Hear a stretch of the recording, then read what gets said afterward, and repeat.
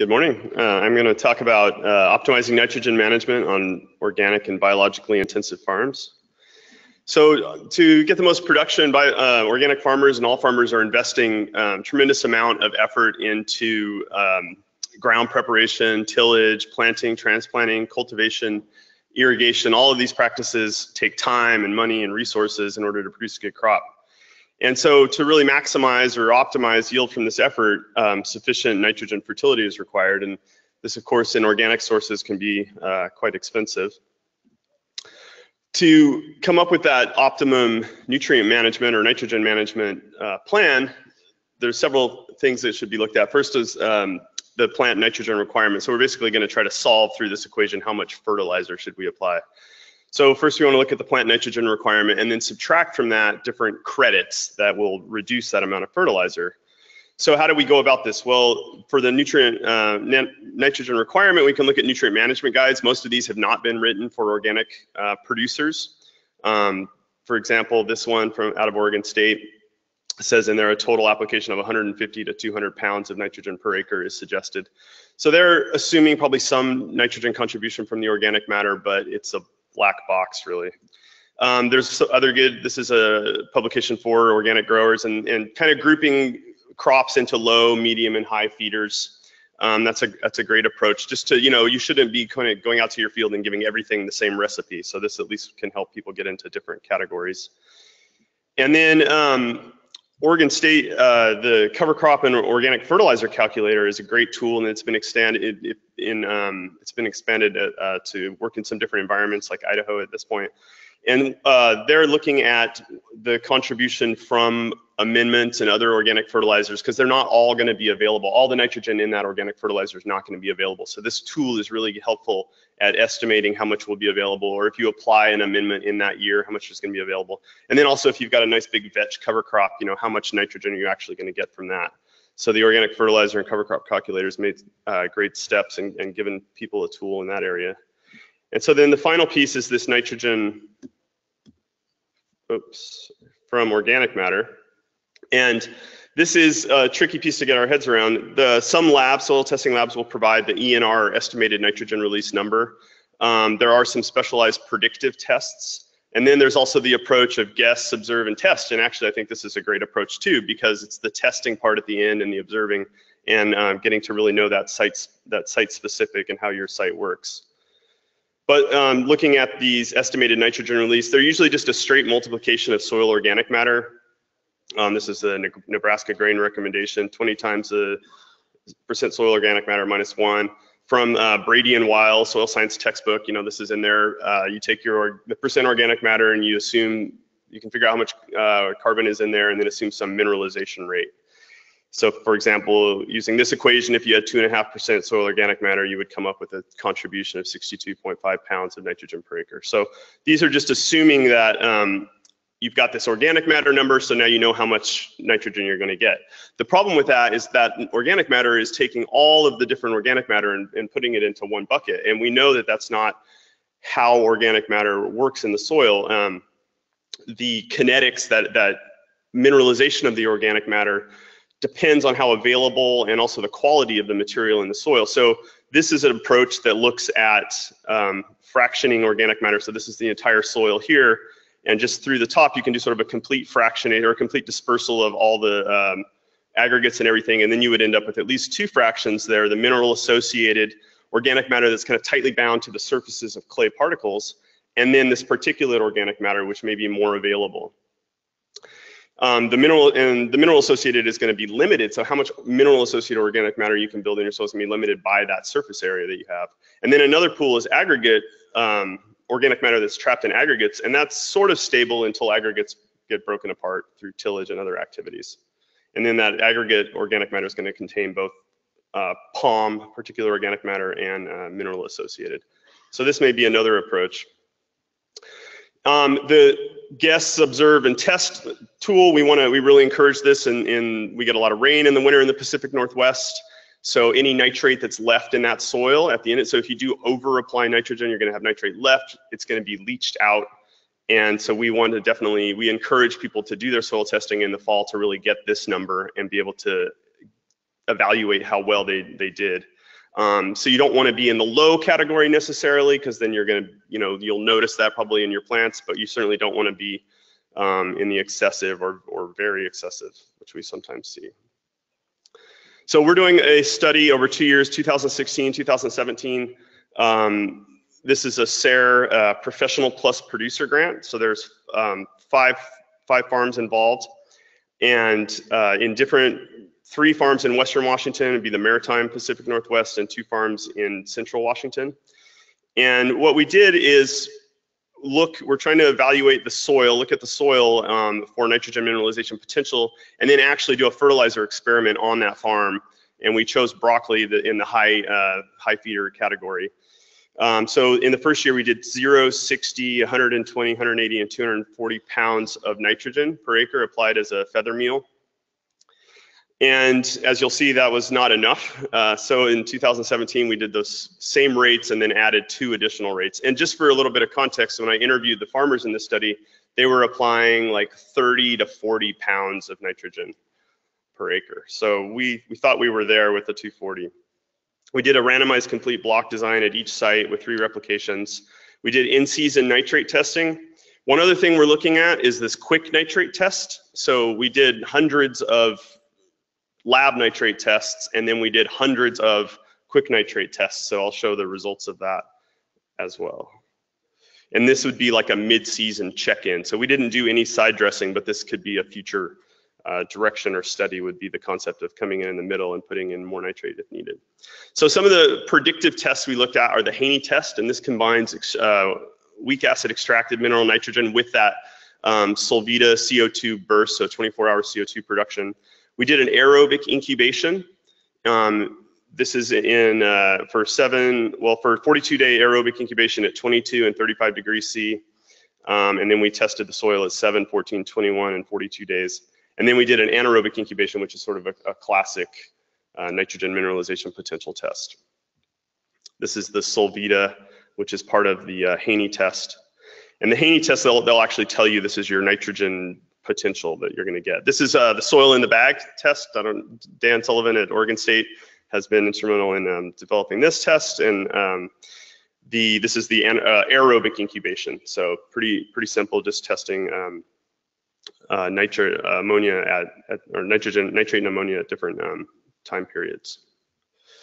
These are the sites. So there's 5 sites. I'm going to call them sites 1 through 5, and then the 16 means 2016, and 17 is 2017. We use the same farms at each year, but then they just moved to a different, part of their farm for the study.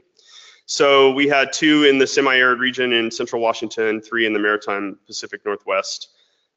Days to harvest. So we had mostly sandy soils. 1 soil was a silt loam. When you're doing on-farm research, you want to control things, but then you want to also let the farmer do things. So one of the farms is the smallest farm. They plant their broccoli pretty tight, and I didn't really control for that. But so all the other farms ended up with about the same spacing and everything, but this one farm, they plant in a special way. So we let them roll with that in 2016. And then in 2017, we controlled that a little bit more. It's on-farm research, so pests and disease. We lost 2 sites this year, and actually lost 1 site in 2016 as well. Just there were so many plants missing from the experiment, we could not really do a proper analysis of it. So we looked at some basic soil analysis too before the study. pH, so in Eastern Washington, we've got pretty basic soils. Western Washington, pretty acidic soils. Some of them have done a good job of liming over time. This would be nitrate. We did this preseason test about 6 weeks before broccoli would be planted. So you would go out 6 weeks before, get your test, and then hopefully be able to act on that information. Not really phosphorus limited. Some you can see a history of dairy manure application, so a lot of phosphorus in those sites and more organic matter. We looked at organic matter, then we looked at total organic carbon, and we looked at palm. And I haven't gotten too far with this analysis yet, just basically last night scratching my head on this, but one thing I did see is, so this site had sort of, middle range of organic carbon and then low in the percent of that carbon as palm. And then this site is sort of the middle range and maybe a little bit higher. So But in general, the palm tended to follow the carbon, so high carbon, high palm. These are the predictive test results. So the Haney test, this is the Solvita number, and then this is the combining to say this is the amount of nitrogen we predict. This is 2016 data. And then the soil in the bag results are here, so a little bit of a range there. And then the 7-day anaerobic incubation. And we did the 3 reps at each site. 2017, the Haney tests are in, but I haven't got the data yet for the incubation and the aerobic and anaerobic incubation.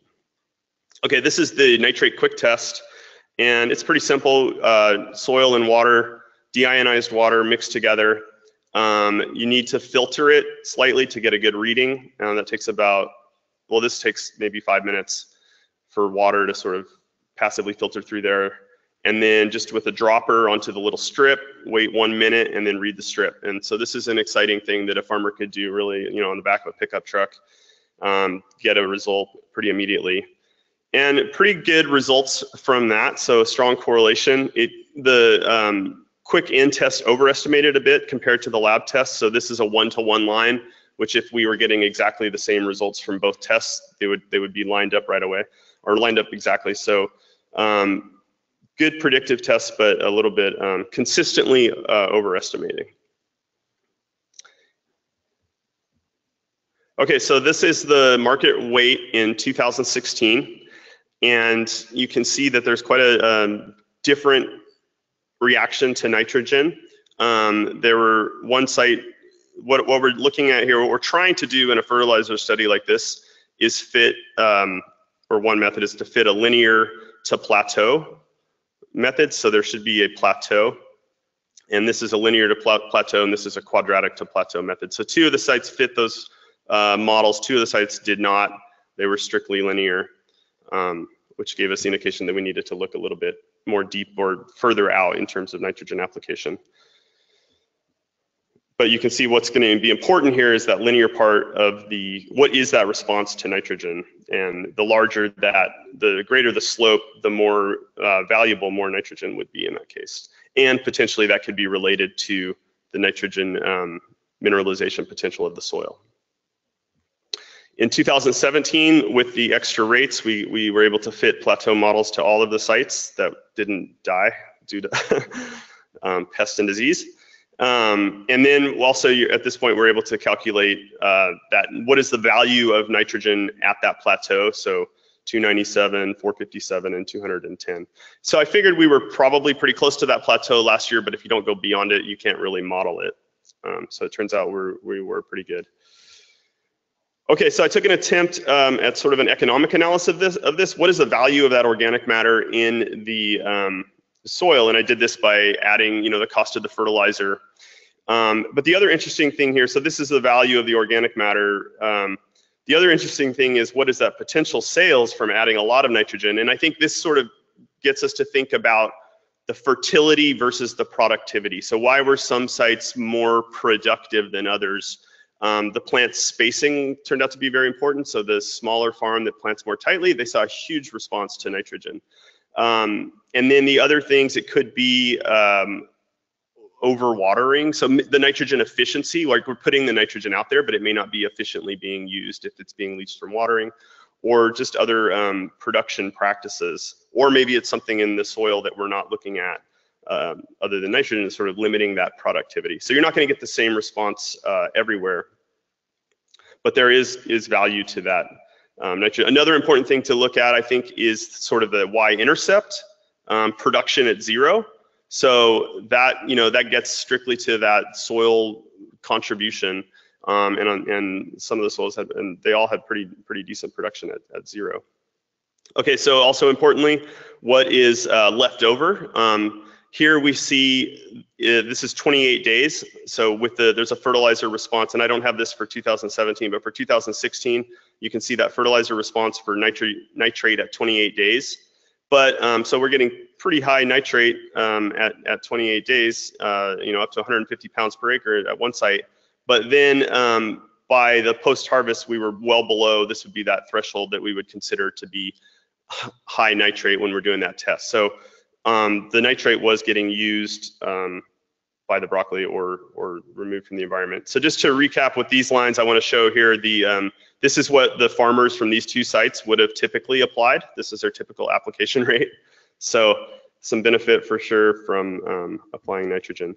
And just to recap, we saw a range of predictive tests, so 11 to 71 pounds suggested with the Haney, 2.7 to 8.3 pounds of nitrogen per day with the aerobic test, and 9 to 113 parts per million with the anaerobic incubation.